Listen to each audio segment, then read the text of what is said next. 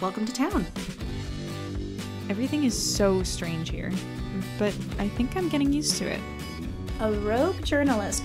That's something I can get behind. You seem cool. I don't want you getting eaten or something. Can't wait to read about it in the weekly. Season 2, Episode 5. Secrecy Loves Company.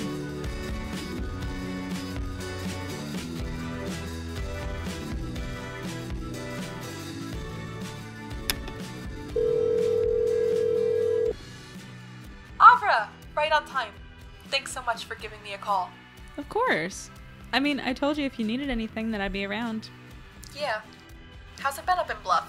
I've never been to another cryptid cave town. It must be so cool up there. Well, it's definitely cold. Things have been interesting. We've only really been in town for 2 whole days, but we got to meet the mayor and see the town, which is even smaller than Water's Edge. No way. I didn't think that was possible. It sure is. Yesterday was a lot of hanging around, waiting for the city council meeting that's happening today to address all the earthquakes and floods and sea beast problems. Sea beast? That's crazy. Sounds like you have your hands full. Only a little. So, you said you needed to ask me about something? Yeah.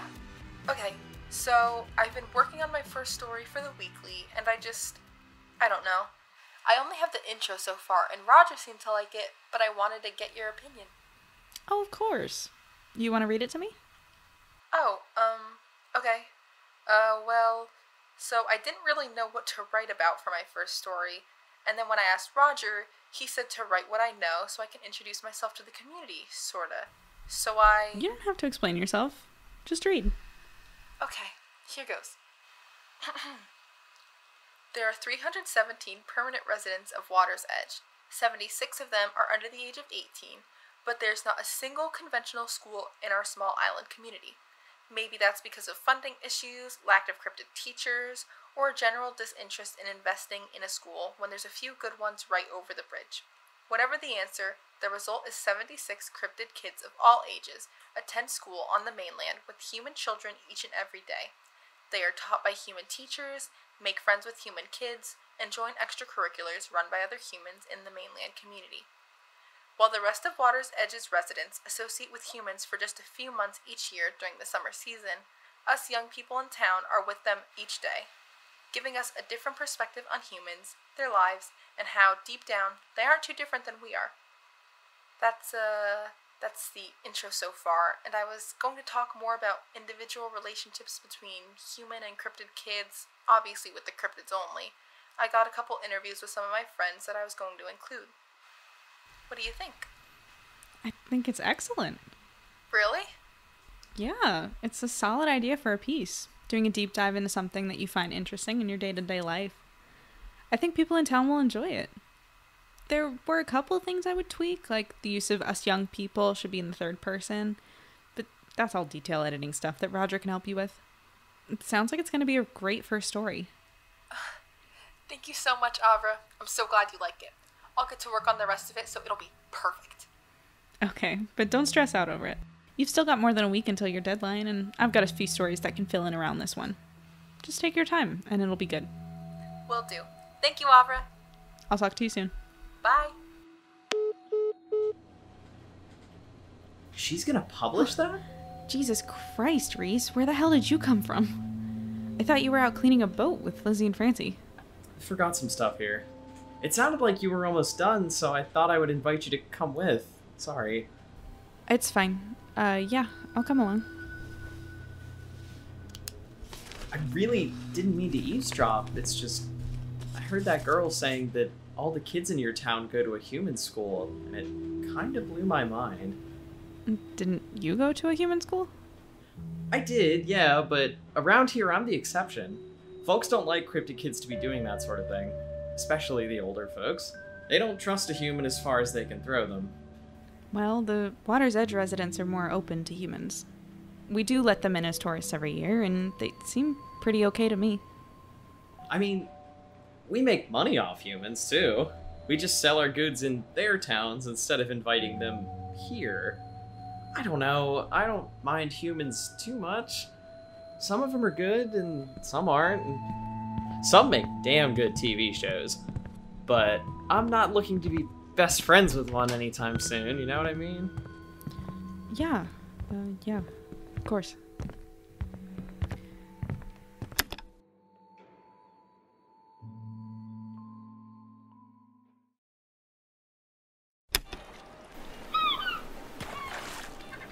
I've seen that seagull try to dive for fish about 7 times, and every time he comes up empty.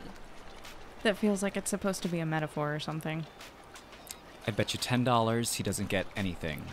Why would I bet against that? Reese already said there weren't any fish left in the waters around here. Right, Reese? Reese! I don't think he can hear you over the music. Ugh, good. We haven't had a minute alone since town hall yesterday. I've been dying to talk to you guys. Same. I think we were right about something weird going on around here. I mean, besides all the Nessie natural disaster stuff. What happened?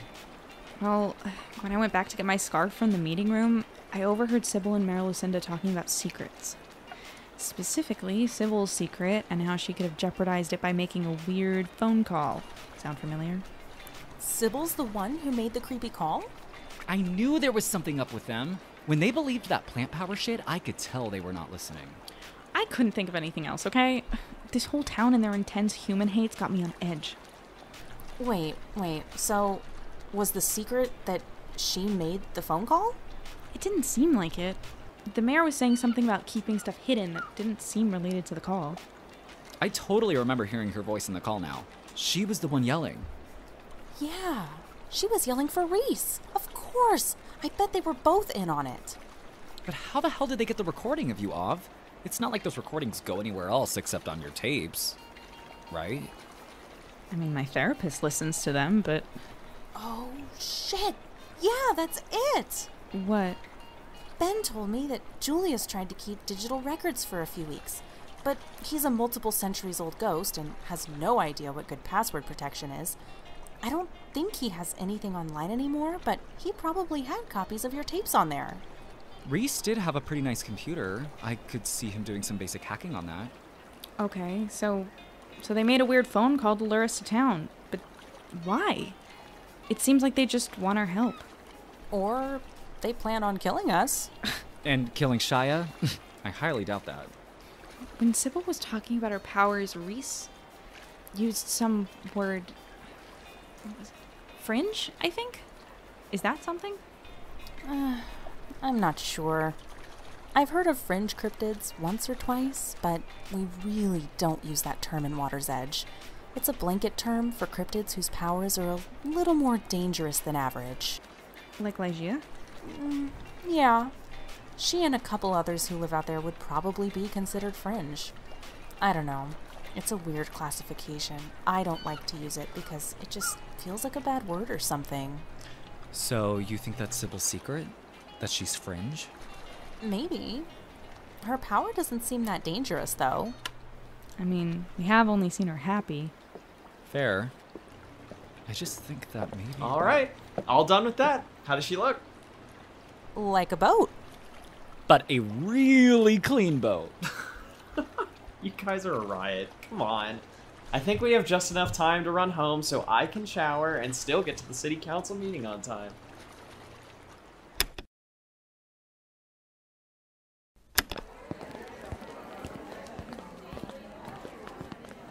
Wow, for a small town, they have the best city council meeting turnout I think I've ever seen. When I was working in Philly, I would go to meetings that had like 30 people and it was considered a rousing success. Must be a small town closeness sort of thing. Or a terrified of what's going on sort of thing. Where should we sit? I think Shia said they would save us some seats, but I don't... Oh, there they are. Hey guys, glad you made it. For a minute I thought I would have to sit through this on my own. Your dad didn't want to come? No, he's not a big fan of crowds. He made me promise to give him a full recap when we meet up later, though. Where's Reese? I thought you guys were cleaning boats or something. He was cleaning. We just tagged along for the ride. He said Sybil needed him for something. Gotcha. They seem close. Oh, there they are. Over there in front. I wonder if they're a couple. I don't think so. From the way Reese has talked about Sybil, they seem more like best friends. When has Reese talked about Sybil? He and I were chatting this morning. I got up pretty early with the jet lag, and he invited me to walk to the corner store with him. That sounds very quaint. Just keep your guard up, France. We don't know what he's hiding. I know, but... Hello, everyone. Welcome to the Emergency City Council meeting. Thank you so much for being here. As you all know, Bluff has been facing some unprecedented problems lately. Building leveling earthquakes after years of non-existent seismic activity, floods and fires that follow in their wake, the disappearance of the fish we rely on so heavily for food and trade, and now a sea monster whose intentions and whereabouts are unknown. Yes, I know many of you were unaware of that last one. We know about as much as you do when it comes to this strange beast lurking in our waters. These could all be connected events, yes, but Bluff could also just be experiencing some bad coincidences.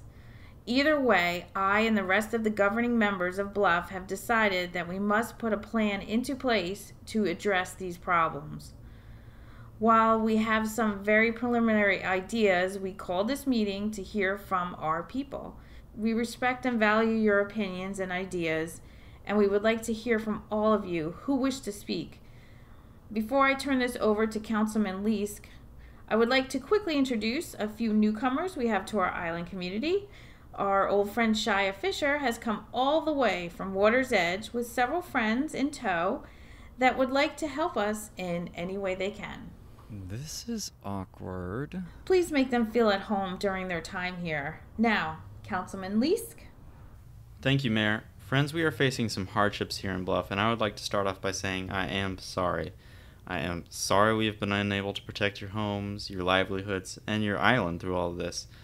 We strive to do better, and to start, we need to hear from you. So please, if anyone has something to say about how they have been affected and what they believe we should do, please raise your hand. And we need to kill the monster. It's not a monster.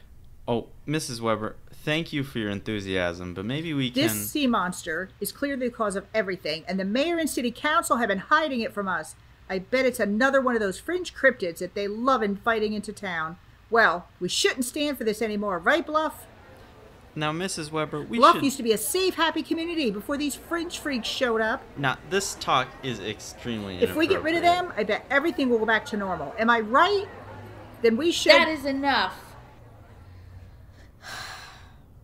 Mrs. Weber, I will have you removed if you continue to try to incite hatred and violence in my city council meeting. Does anyone else have something to say? We'll take raised hands only. Yep, just like when I was a kid. Bluff never changes.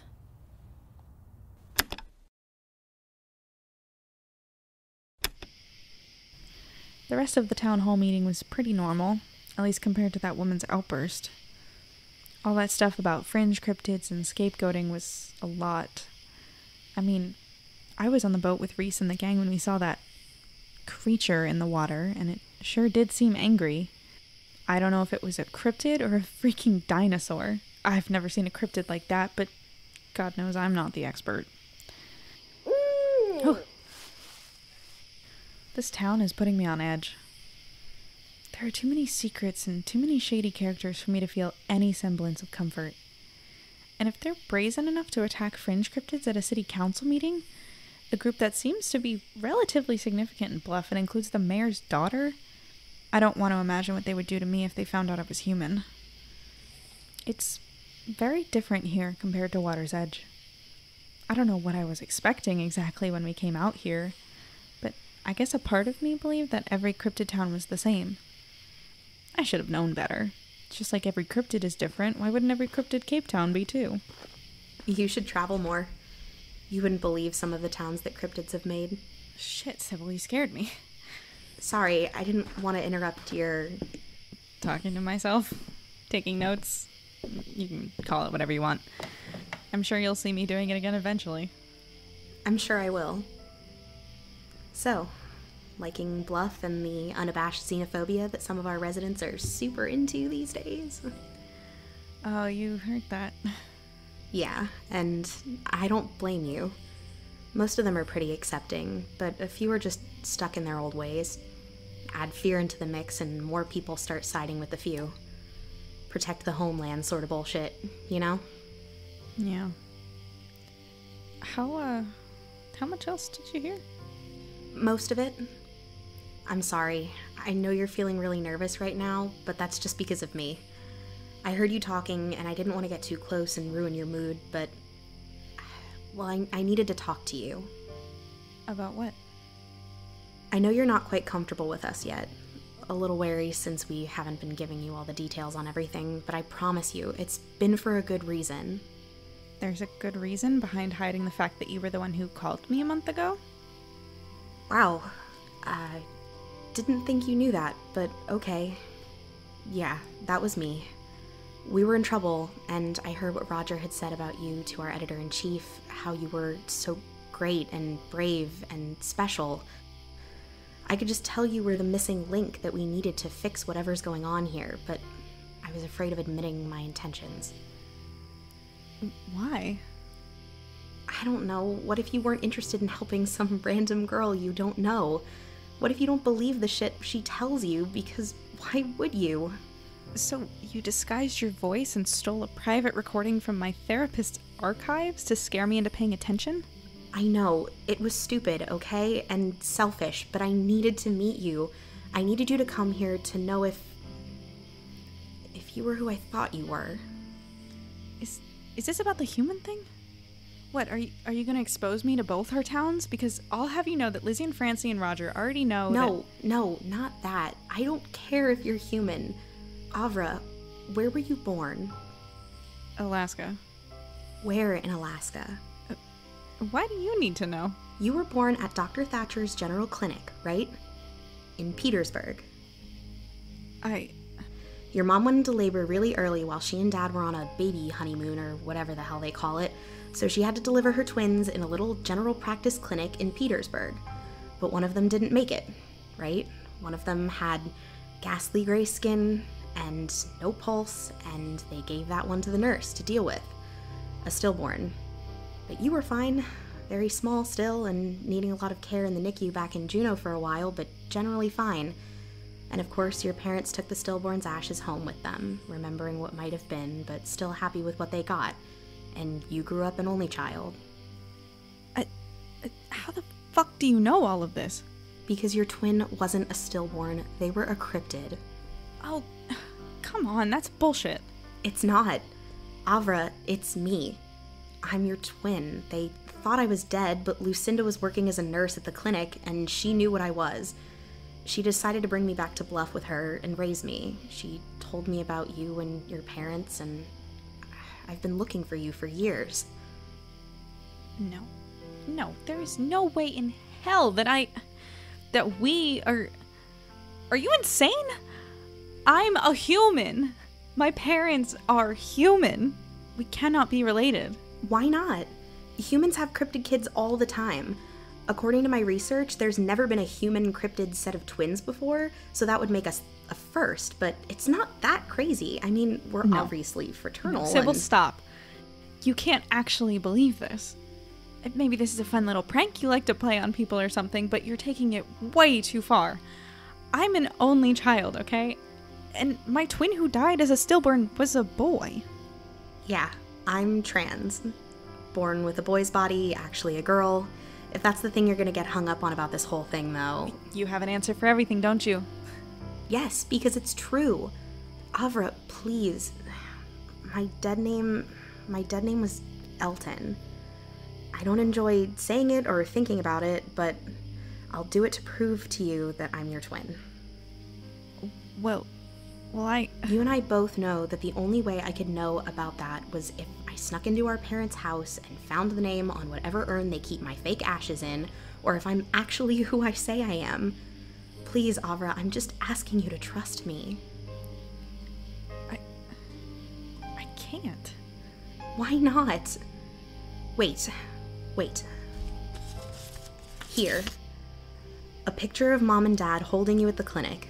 They took two because Dad blinked in this one. Lucinda took it in the hopes that if I ever wanted to find them, this could help. Oh. Do you trust me now? I guess I do.